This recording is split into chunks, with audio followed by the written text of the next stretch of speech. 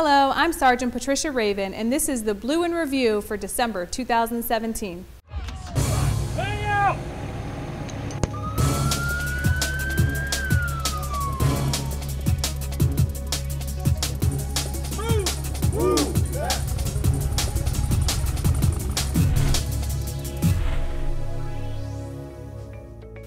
The Davie Police Department is investigating this incident where a female used a stolen credit card at a Walgreens in Weston. If you recognize her, please give us a call or Broward Crime Stoppers. You may be eligible for a reward of up to $3,000 and remain anonymous.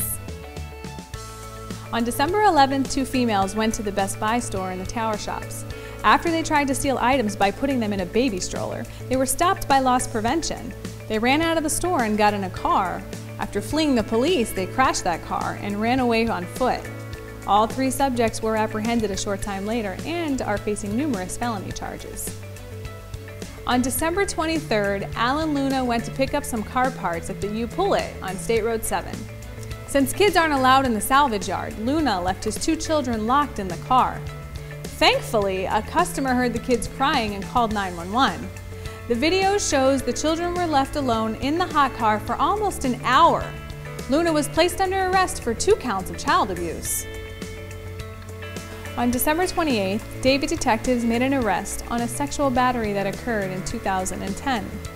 A new type of DNA technology was able to render a composite of what the offender may look like. After a canvass of the area, detectives found that Hugo Heron Polanco looked very similar to the sketch. Heron consented to a DNA test, which was a match to the DNA taken off of the victim.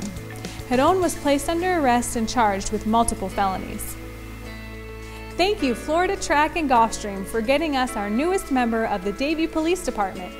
Tiz Robert Charles, a retired racehorse, started his new career as a Davie police horse. He's been in training for a few weeks and is doing well. We'll keep you posted as he progresses. Mark your calendars. The annual Police Fire Expo is Saturday, January 27th. Come out to the event at the Public Safety Complex, which is located at 1230 South Nob Hill Road. We're right at the corner of 595 and Nob Hill. The event is from 10 a.m. to 2 p.m. and there will be demonstrations, activities, and even a petting zoo for the kids. So bring your whole family. Please follow us on social media. And remember, when you see an emergency vehicle stopped on the side of the road, move over. It's not an option, it's the law.